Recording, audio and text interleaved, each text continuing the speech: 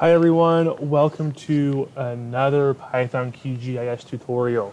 I apologize that it's been a while since I've been doing any QGIS tutorials. I've been working on some data science things lately, but I'm glad to get back to some QGIS. Before we get started, I just want to mention that I've recently launched a Python QGIS course on my website, opensourceoptions.com, and I'll link to that above in the card so you can go take a look at that. And that will cover more than the tutorials on the YouTube channel cover, and it will provide data and code that you can use to that you can have as part of the course. You'll have all the data that I use, and you'll have all the code that I use available to you when you sign up for that course. So go to opensourceoptions.com/courses and take a look at that. And if you want a discount on courses, if you sign up for the email list on opensourceoptions.com, you'll get sent discounts periodically. So today we're going to create a processing plugin. And let me show you what I mean by that. If we go to the processing toolbox here, you can see we pull the toolbox up on this side, and down here it has this scripts. And here's an example script, and you can see I have this example one, which is an OSO algorithm, which actually doesn't do anything. But if I double click on this, you can see it opens it up. It gives me a place to have input parameters and output layers, and so I can select this stuff, I can change some settings, and I can run tools or algorithms right from the processing toolbox. So I'm going to show you today how you can set that up. So let's go ahead and close out of this. And the first thing you do is just come up and click on this Python button right here. Click on that drop down, click on Create New Script. And there you have it. We can start writing things in here. And so you can go check out the documentation for this and figure out exactly the class structure you need to make, but I'd recommend an easier way. Just go to the same button and just do a new script from template. And that's going to pull this template up here. And it gives you all the imports that you're going to need, and it gives you this class name, which is example processing algorithm. Okay, so this is going to be your processing algorithm right here. So what I'm going to do is I'm going to leave all this the same. We're just going to take a quick look down through here to see what these things are, and then we'll change just a few things in order to make it somewhat custom. We're not going to do a whole lot of actual algorithm processing here. I'm more going to show you what you need to change to make this work for you. Okay, let's just stop at the top of this Python script and go through things really quick.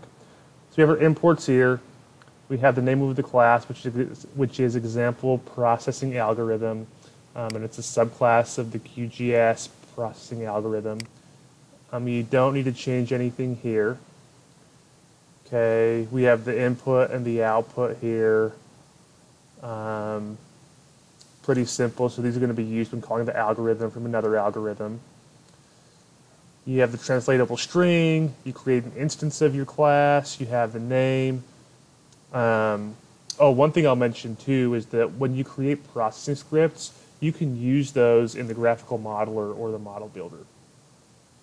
Okay, so you have the display name, the group that it's in, the group ID, so you can create new groups, things like that. You have a short help string.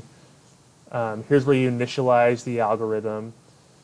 Okay, and so this is just going to get the parameters or add the parameters. So we can do self.input, input layer. Okay, and you'll notice here that we did add parameter, and then we added a parameter feature source. We added it to input. We gave it the name input layer, and then we gave it a type. Okay, and so let's just try to add another parameter here. And let's do self.add parameter.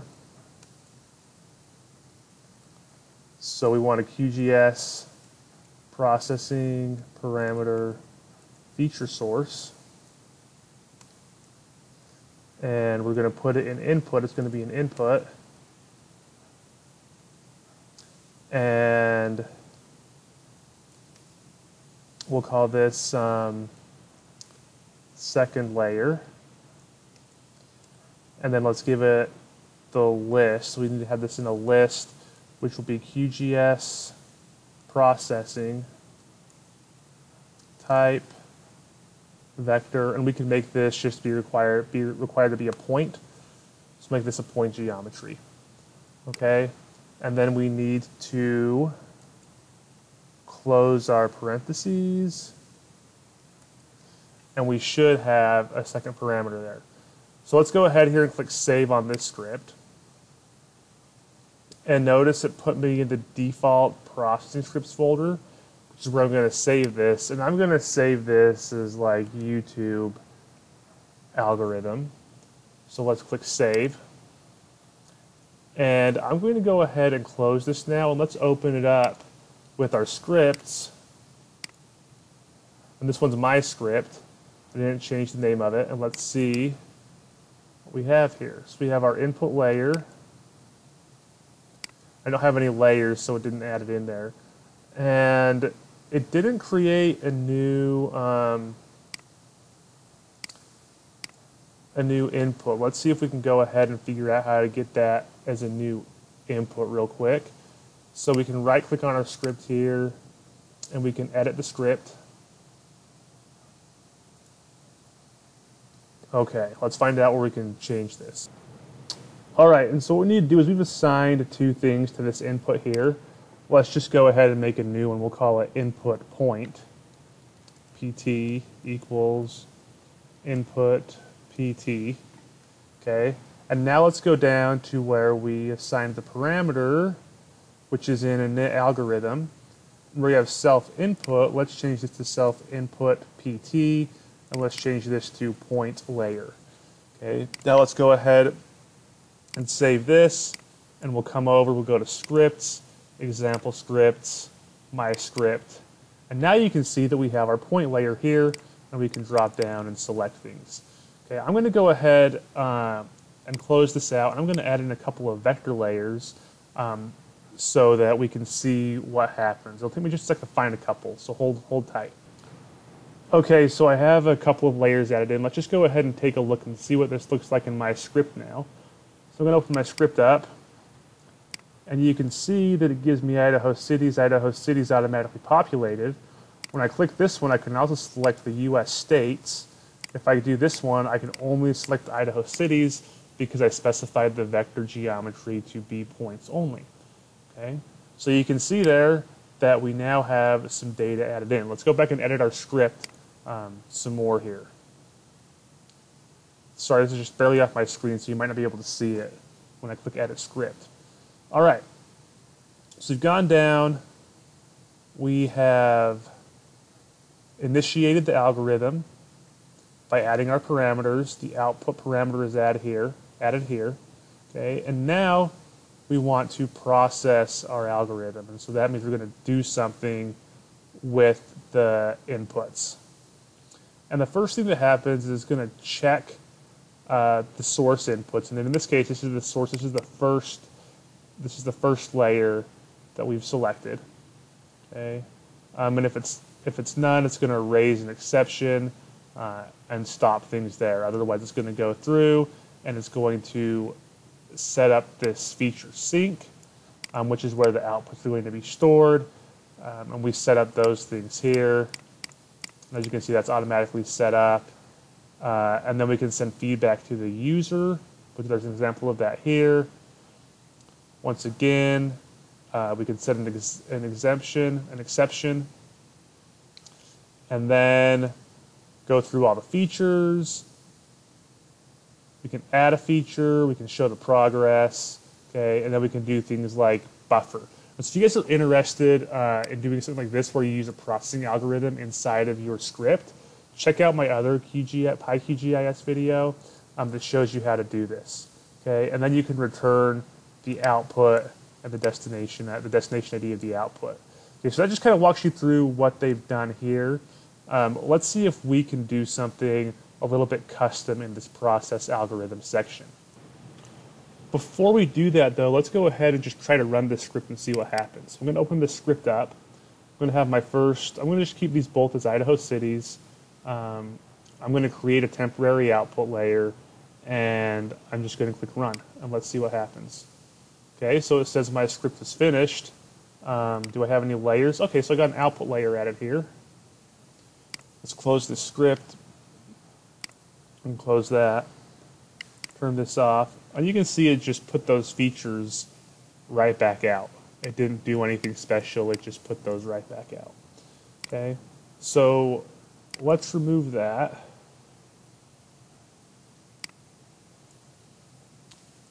Okay, and now let's open our script back up. Sorry, edit our script, not open it. And let's go back down to where the processing happens. Okay. So let's do something where we change the symbology of our second layer. Okay, so let's go ahead and try that. So down here, let's come down here after we've pushed feedback to the user. And let's make, we'll call this point layer, pt_lyr. And this is going to be, so here we did self.parameter as source. Let's do self.parameter as layer. We can do it as vector layer, maybe, as vector layer. We want to do a similar thing where here we input the parameters. We want to get self.input_pt, and we'll give it the context. Okay, so let's go ahead and hit enter, and tab, and enter, and then we'll go up, and remember we want the parameters, self.input2, or input point, context. So parameters, self. Sorry, my computer froze. Hopefully everything's all right. Self.input_pt, comma, enter, and context. Okay, so let's go take a look up here and see if we've done this the same way as we have already.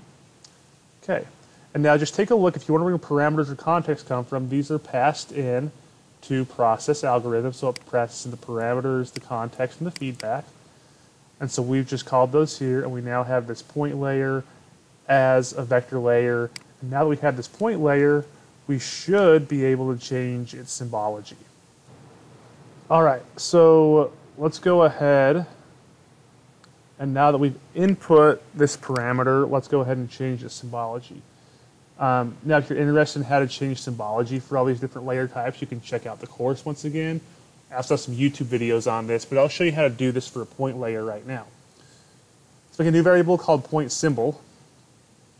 This is going to be a QGIS marker symbol. So a marker is just like your point feature, a point geometry. And so we're going to do create simple. And here we're going to pass a dictionary that contains all the settings we want to pass. In this case, we're just going to pass it a different shape, and we'll make it a diamond. Okay, so instead of being a circle, this should come out as a diamond now.